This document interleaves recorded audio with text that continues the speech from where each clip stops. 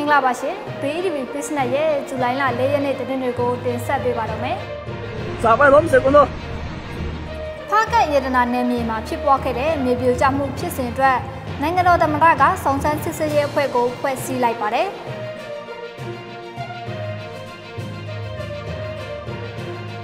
ပြည်တော်ပြန်ဆောက်လုပ်ရေးလုပ်သား9000နီးပါးကိုအလောက်ကိုင်းဖန်တီးပေးဖို့ဆောက်လုပ်ရေးဆိုင်ရာလုပ်ငန်းရှင်များအသင်းချုပ်ကစီစဉ်နေပါတယ်။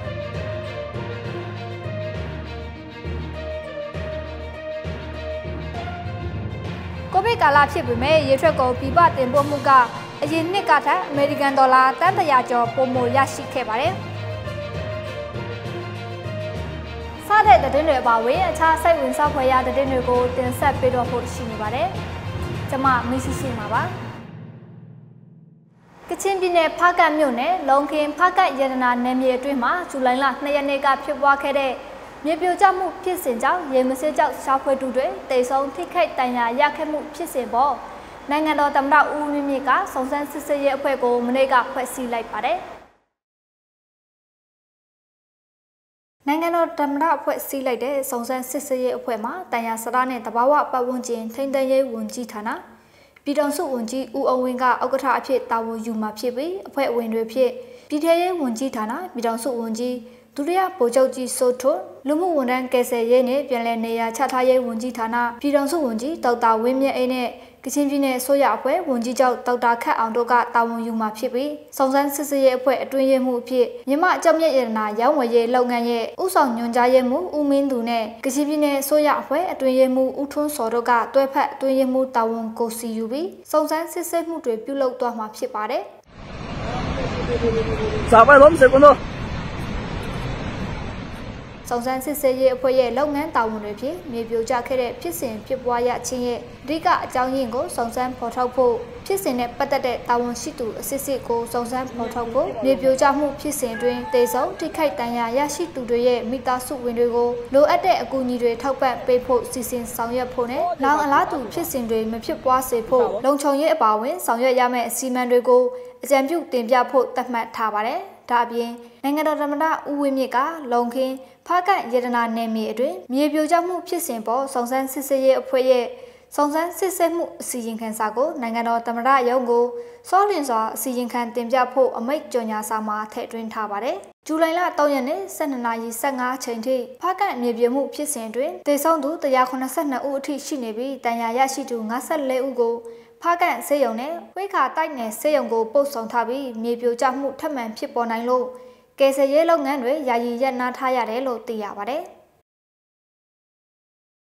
COVID-19 ကြောင့်ထိခိုက်နစ်နာမှုရှိခဲ့တဲ့လုပ်ငန်းတွေကိုပဏ္ဍာရေးဆိုင်ရာအကူအညီတွေဆက်လက်ပေးအပ်နိုင်ဖို့ပြည်ထောင်စုအစိုးရအဖွဲ့က COVID-19 ရန်ပုံငွေထက်ကိုကျပ်100ဘီလီယံထပ်မံဖြည့်တင်းလိုက်တယ်လို့စီမံကိန်းပဏ္ဍာရေးနဲ့စက်မှုဝန်ကြီးဌာနကကြေညာလိုက်ပါတယ်။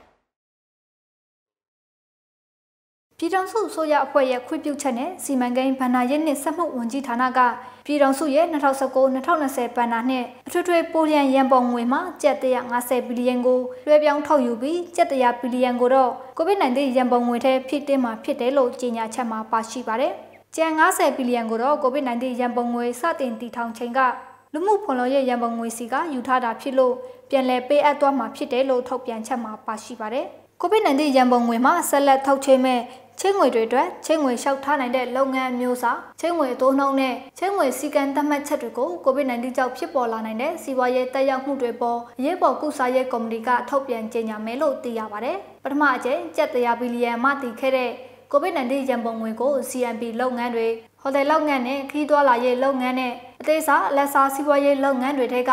ကလုပ်ငန်း3000ကျော်ကိုအတိုးနှုန်း100%နဲ့ချင်းငွေတက်တန်းတစ်နှစ်သတ်မှတ်ပြီးထုတ်ချေပေးခဲ့ပါတယ်။ဒုတိယအကြိမ်ထုတ်ချေပေးမဲ့ကျပ်100ဘီလီယံကိုတော့စိုက်ပျိုးရေးမွေးမြူရေးလုပ်ငန်းတွေကိုဦးစားပေးကဏ္ဍအဖြစ်ထုတ်ချေပေးသွားမယ်လို့ရင်းနှီးမြှုပ်နှံမှုနဲ့နိုင်ငံခြားစီးပွားဆက်သွယ်ရေးဝန်ကြီးဌာနအမြဲတမ်းအတွင်းဝန်ဦးအောင်နိုင်ဦးကပြောကြားထားပါတယ်။ COVID-19 ကပ်ရောဂါဖြစ်ပွားမှုကြောင့်ပြည်ပနိုင်ငံတွေကနေမြန်မာနိုင်ငံကိုပြန်လည်ဝင်ရောက်လာတဲ့သူတွေထက်ကဆောက်လုပ်ရေးလုပ်သား9000နီးပါးကိုပြည်တွင်းမှာအလောက်ကိုင်းဖန်တီးပေးနိုင်ဖို့မြန်မာနိုင်ငံဆောက်လုပ်ရေးဆိုင်ရာလုပ်ငန်းရှင်များအသင်းချုပ်ကစီစဉ်နေတယ်လို့မြန်မာနိုင်ငံဆောက်လုပ်ရေးဆိုင်ရာလုပ်ငန်းရှင်များအသင်းချုပ်ဥက္ကဋ္ဌဦးရွှေဝင်းကပြောပါတယ်။ သူ့ရဲ့ပြောကြားချက်အပြည့်စုံကိုအခုလိုပဲဖော်ပြပေးလိုက်ရပါတယ်ကိုဗစ်ကာလအတွင်းပြည်ပကပြန်ရောက်လာတဲ့မိမိနိုင်ငံတွေကဇွန်လ22ရက်နေ့အထိဆောက်လုပ်ရေးနဲ့ပတ်သက်တဲ့လုပ်သားစင်းတွေကိုပြည်ထောင်စုအလုပ်သမားဝန်ကြီးဌာနကရရှိပြီးတော့အမျိုးသားဥယျာဉ်4113ဦးအမျိုးသမီး980ဦးတို့ကိုသတင်းစာဂျာနယ်ဆိုရှယ်မီဒီယာကတစ်ဆင့် CP ဖောင်တွေကိုတောင်းခံပြီးပြည်내တိုင်းပြည်သူမှာရှိတဲ့ဆောက်လုပ်ရေးလုပ်ငန်းရှင်များအလုပ်ကိုင်ပေးနိုင်ဖို့အတွက်လှုပ်ဆောင်နေပါတယ်။စင်းပေးတဲ့တဲမှာအင်ဂျင်နီယာတွေ skill labor တွေနောက်ကျွန်တော်တို့အကောက်ကျွမ်းကျင်သူတွေကွန်ပျူတာကျွမ်းကျင်သူတွေအထွေထွေလုပ်သားစသဖြင့်ကျွန်တော်တို့ကခွဲခြားထားပါတယ်။အဲဒီခွဲခြားပြီးတဲ့အချိန်မှာအဲဒီအထွေထွေလုပ်သားတွေကခုနကိုထေးလွင်လို့ skill labor မဖြစ်တဲ့လုပ်သမားတွေအားလုံးကိုလည်းကျွန်တော်တို့သင်တန်းပေးပြီးတော့ skill labor အဖြစ်ပြောင်းလဲဖို့အတွက်ကျွန်တော်တို့လှုပ်ဆောင်သွားမှာဖြစ်ပါတယ်။မကြမီကျွန်တော်တို့နေပြည်တော်မှာရှိတဲ့အသင်းချုပ်ပိုင်တဲ့9ဧကမှာဂျပန်နိုင်ငံဟောက်ကိုင်ဒိုခရိုင်အစိုးရအဖွဲ့နဲ့ပူးပေါင်းပြီးဂျပန်နည်းပညာဆောက်လုပ်ရေးအတတ်သင်တန်းကျောင်းကိုကျွန်တော်တို့ဖွင့်လှစ်ဖို့အတွက်ကြိုးစားနေပါတယ်။ COVID-19 ကပ်ရောဂါဖြစ်ပွားနေတဲ့အခုလိုကာလမှာမြန်မာနိုင်ငံရဲ့ရေထွက်ကုန်ပစ္စည်းပြည်ပတင်ပို့မှုပမာဏဟာယခင်နှစ်ကာလတူအချိန်နဲ့နှိုင်းယှဉ်ရင်အမေရိကန်ဒေါ်လာတန်တရာကျော်ပုံမရရှိနေပါတယ်။ဒီသတင်းကိုသတင်းထောက်မီစုစုမာကဆက်လက်တင်ဆက်ပေးမှာဖြစ်ပါတယ်။ COVID-19 ကပ်ရောဂါဖြစ်ပွားနေတဲ့ကာလမှာရေထွက်ပို့ကုန်ကဏ္ဍကခေတ္တတောက်ဆိုင်သွားခဲ့ရပေမဲ့တင်ပို့မှုအပိုင်းမှာတော့အရင်နှစ်ကာလတူတင်ပို့မှုထက်အမေရိကန်ဒေါ်လာတန်တရာကျော်အထိပုံမတင်ပို့ရောင်းချထားနိုင်ခဲ့ပါတယ်။ပြီးခဲ့တဲ့2018-2019 ဘဏ္ဍာနှစ်အောက်တိုဘာလကနေဇွန်လကုန်ထိ6လတာကာလအတွင်းမှာရေထွက်ပို့ကုန်တင်ပို့မှုကနေအမေရိကန်ဒေါ်လာတန်600နီးပါးရရှိထားခဲ့ပြီးယခုဘဏ္ဍာနှစ်ကာလတူမှာတော့တန်930နီးပါးထိတင်ပို့ထားနိုင်ခဲ့ပါတယ်။ COVID-19 ကပ်ရောဂါသာမဖြစ်ပွားခဲ့ဘူးဆိုရင်ဒီထက်ပိုပြီးတင်ပို့နိုင်မှာဖြစ်တယ်လို့မြန်မာနိုင်ငံငါးလုပ်ငန်းအဖွဲ့ချုပ်အထွေထွေအတွင်းရေးမှူးဖြစ်တဲ့ဦးဝင်းကြိုင်က BETV Business ကိုပြောပါတယ်ဈေးကွက်ပိုင်းမှာကျွန်တော်တို့ဘက်ကလည်းပို့ဖို့အတွက်အခက်အခဲတွေကြုံနေတယ်လို့ဝယ်တဲ့နိုင်ငံတွေမှာလည်းဒီလိုကိုဗစ်ကြောင့်ပဲအခက်အခဲတွေရှိတော့ export လုပ်ငန်းတုံဆိုင်သွားခဲ့တာအမှန်ပဲဒါပေမဲ့ဒီ6လစာကာလရဲ့ဖေကာကိုပေါင်းကြည့်တဲ့အခါကျတော့ကျွန်တော်တို့ကအရင်နှစ်လားတူကာလနဲ့ဆိုရင်တက်သွားတယ်တိုးသွားတယ်ဆိုတဲ့အစီအစဉ်ရတယ်ကိုဗစ်တာမကြုံခဲ့ရင်ကျွန်တော်တို့ဒီတဲ့အခြေအနေကောင်းမယ်ပေါ့ဗျာဒါအဖြေရရတယ်ပေါ့ကိုဗစ်ကြောင့်အခက်အခဲဖြစ်နေကြတော့မှအရင်နှစ်နဲ့တန်း100ကျော်လောက်ပို့ရတယ်ပို့နိုင်တဲ့ပမာဏလည်းပိုးနေတယ်ဆိုတဲ့အတွက်ကြောင့်ကိုဗစ်ဖြစ်ခဲ့လို့ဒါဒီကိန်းဂဏန်းလောက်ပဲတိုးတာကိုဗစ်တာမဖြစ်ရင်ကျွန်တော်တို့ကဒီတဲ့လောက်တိုးမယ်ဆိုတဲ့သဘောလို့ပေါ့အဲ့ဒီလိုဖြေလို့ရပါတယ်ဗျာမြန်မာနိုင်ငံကထွက်ရှိတဲ့ငါးအစွန်ကနန်းစတဲ့ရေထွက်ကုန်တွေကိုတရုတ်ဆော်ဒီဂျပန်အပါအဝင်နိုင်ငံပေါင်း40ကိုတင်ပို့ရောင်းချနေပါတယ်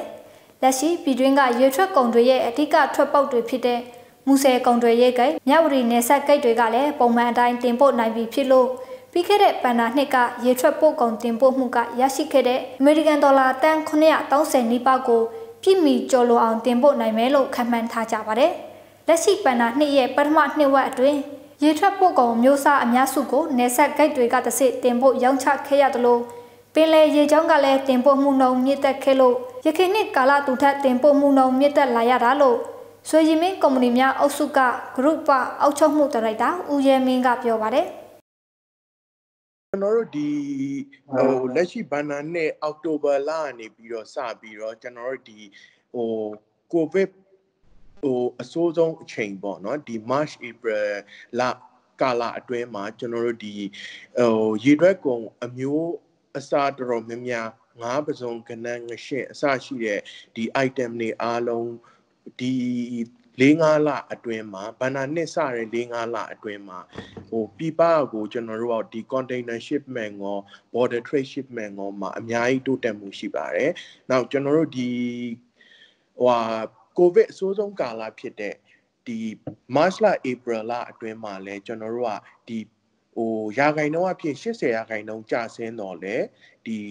ပုံမှန်တင်ပို့တဲ့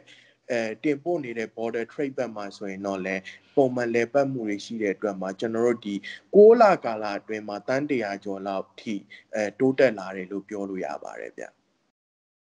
မြန်မာနိုင်ငံရဲ့ရေထွက်ပို့ကုန်တင်ပို့မှုကိုကြည့်မယ်ဆိုရင်လွန်ခဲ့တဲ့9နှစ်တာကာလကစပြီးတင်ပို့မှုပမာဏကတောက်လျှောက်မြင့်တက်လာခဲ့ပြီးအချက်အလက်တွေရကြည့်မယ်ဆိုရင်2015-2016 ဘဏ္ဍာနှစ်တင်ပို့မှုကရရှိခဲ့တဲ့အမေရိကန်ဒေါ်လာတန်900ကနေလက်ရှိဘဏ္ဍာနှစ်6လတာကာလအတွင်းမှာအမေရိကန်ဒေါ်လာတန်930နီးပါးထိတိုးမြင့်တင်ပို့နေတာဖြစ်ပါတယ်။ဒါပေမဲ့အိန္ဒိယနိုင်ငံတွေနဲ့နှိုင်းယှဉ်မယ်ဆိုရင်တော့မြန်မာနိုင်ငံရဲ့ရေထွက်ကုန်တင်ပို့မှုကနည်းပါးနေပါသေးတယ်။ကျွန်မမီဆူဆူမှာပါ။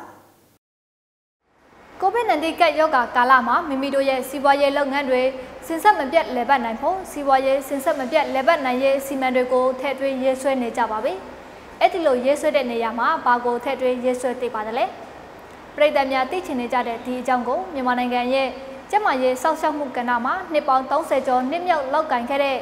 International SOS ရဲ့ဌာနေမန်နေဂျာကီယုံဆိုဂျီယေက BD Business News ကနေတစ်စိပြောကြားထားတာရှိပါတယ်။အခုပဲစူးစမ်းရမှာဖြစ်ပါတယ်။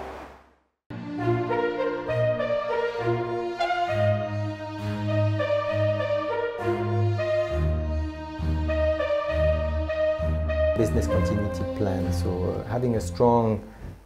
up-to-date and executable business continuity plan is critical. That business continuity plan needs to be expert-led, especially in COVID-19 context. Meaning expert-led means, for example, a doctor, right? Because COVID-19 is a medical issue, you need to get your information, you need to get your advice from trained medical doctors that know about pandemic plan and know about how a pandemic typically evolve, how the virus spread, this type of advice, right? So that's very important.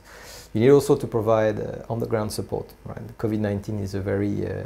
intimate issue. It touched the people directly, it touched the people at work, it touched the people in their household, right? So, and as a company, right, we cannot not factor that. So the typical thing that you have to think about is the infection controls, right? The protective equipment, these sort of things, right? That you need to be ready to provide to your team and in your workplace. There's also a very big issue which has come, which was out there for a long time, but the COVID-19 has really surfaced it and revealed, and that's the mental wellness, or sometimes we call it life resilience. I think especially work from home and all this environment of bad news around us has put a lot of people under stress. In particular in Myanmar, right, work from home is a challenge, right? With unstable electricity, unstable internet, usually a lot of people living under the same roof with lots of noise, and your children not going to school anymore. So work from home has been tough for, I think, the whole world, but in Myanmar probably a little bit tougher. And that puts stress into the people's mental resilience and the way they cope with it. So we've seen a lot of requests, right, to support our clients with regards to these aspects of mental and life resilience, which is becoming more and more important. And I think it will survive after the COVID era. It will still be something that most of the organization will be focusing on. International SOS ရဲ့ဌာနေမန်နေဂျာကီယုံဆိုဂျီယေနဲ့အင်တာဗျူးအပြည့်အစုံကိုတော့မနက်ဖြန်တနင်္ဂနွေနေ့မနက်8:00 နာရီမှာ BETV Business Facebook စာမျက်နှာကနေတစ်စိတင်ဆက်ပေးသွားမှာဖြစ်ပါတယ်။ BETV Business ကတင်ဆက်ပေးလိုက်တဲ့သတင်းတွေကိုကြည့်ရှုခဲ့ကြတဲ့ပရိသတ်တယောက်ချင်းစီတိုင်းကိုကျေးဇူးတင်ပါတယ်ရှင်။နောက်ဆုံးရရှိထားတဲ့စီးပွားရေးသတင်းတွေနဲ့ COVID-19 သတင်းတွေကို BETV Business Facebook စာမျက်နှာ BETV Business YouTube နဲ့ www.betvbusiness.com တို့မှာလည်းဝင်ရောက်ကြည့်ရှုနိုင်ပါတယ်ရှင်။ ကိုရိုနာဗိုင်းရပ်စ်ကပ်ဆိုးမှာအမြန်ဆုံးလွတ်မြောက်ပါစေကြောင်းဆုတောင်းပေးလိုက်ပါတယ်ရှင်။